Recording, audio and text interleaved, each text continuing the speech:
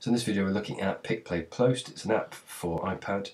It allows you to bring together images and videos into one frame. So I'm going to dive straight in and click New Project.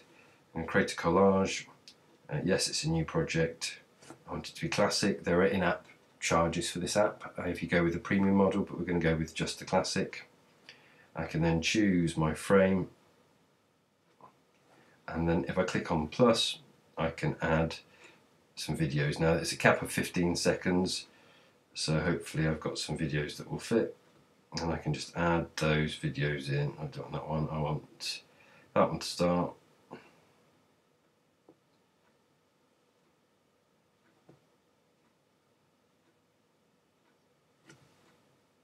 And it uploads the video for you. Now, in theory, it may be better for me to have chosen a landscape view, but we'll go with what we've got. Let's wait for that to load up.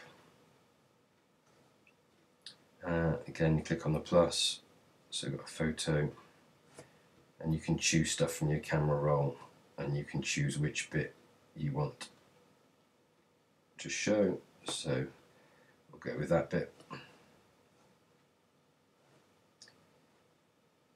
And then you can keep adding your various elements. So I've got another, I've done that video already, so I can add this one. And it'll upload it.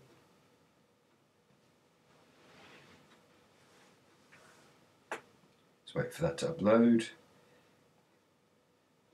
And what's great is when you share it, it will play each element directly after the other.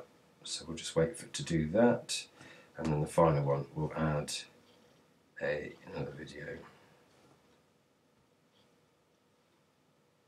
No, we won't. We'll add an image instead. So we'll click on plus. We'll say photo GIF. We'll add the same one again, but this time we'll show a different part of it. So we're happy with that. So we can preview it. Just take a minute to preview. So the video will play first, and when that video finishes playing, then the next video will play. If I'm happy with the preview, I can click OK, I can click Share,